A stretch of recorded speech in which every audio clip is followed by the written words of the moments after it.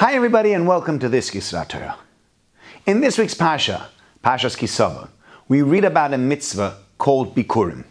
Bikurim was a mitzvah where people used to bring their first fruits up to Jerusalem as a present to God and as a thanksgiving for the bounty and the plenty that He had given them.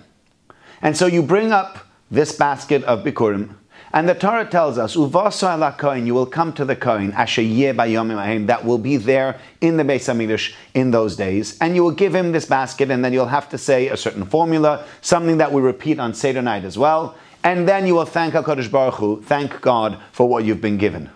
And one of the strange things that is pointed out by Rashi is, Uvasa ala kohen, you come to the kohen, asher yeh bayomim ahem, that will be there in those days. Well, who else are you going to go to?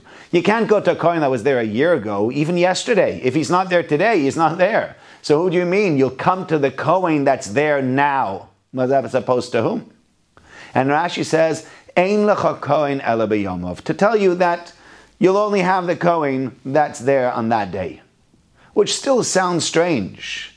And there's another part in the Torah where we say, Uvasa ala shofet asher bayomim ahem, in last week's parasha, and 2 weeks ago, where we say, you will come to the judge that was there in those days. And there, again, Rashi tells us, you might say, well, we used to have better judges, we used to have better rabbonim, we used to have better chazonim, people did things better in the olden days. They're just not good enough today. They just can't get the staff anymore. To which Rashi says that might be true, but ein lecha shofet ela b'yomov.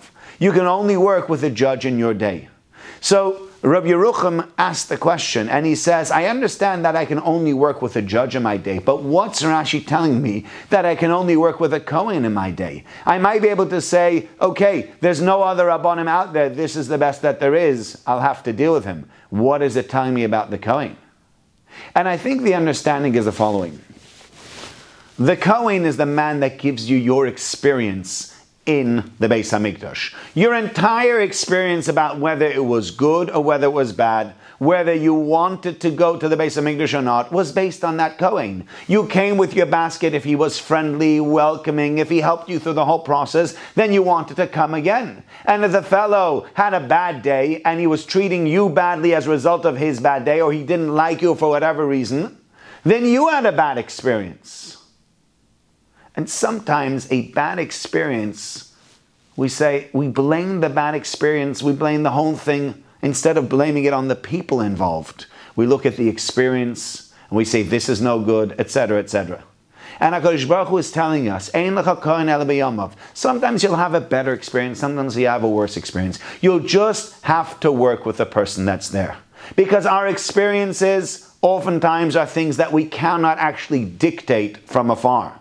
We can't say it's going to be like this or it's going to be like that.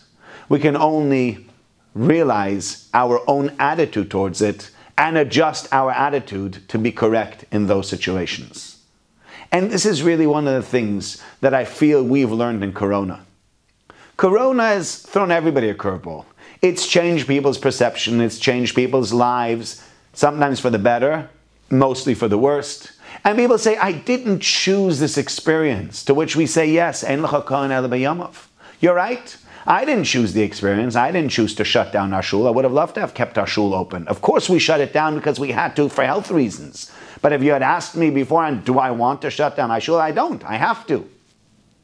Do I want to stay home with my children for 6 months? No, I'd like my children to go to school. I'd like myself to be able to go visit people, to be able to do my job the way I want to be able to do it, the way I've always done it. But just because that's what I want, that doesn't mean that's what I'm going to get. Hashem sent us Corona, and I had to change around, and I, as so many other people, had to pivot and do things differently. And now the question is, Ein lecha kohen ela b'yomov. You only have the situation as it is. God has created a situation, He has put you in that situation. How will you deal with that situation? How will you handle it? Will you be upset? Will you be happy? Will you accept it? Will you thrive? Will you come apart? That's up to you. We have to realize that many times we cannot choose our experiences, but we can choose our attitude towards that experience. So yes, sometimes you'll show up and the kohen won't be great, or the rabbi won't be great, or today the davening wasn't good, or whatever it might be. But don't blame all those people for your experiences. Many experiences we're going to go through are not going to be the way we want them to be. Change your attitude. Have a positive attitude and embrace all the experiences that come your way. Wishing you all a very good Shabbos.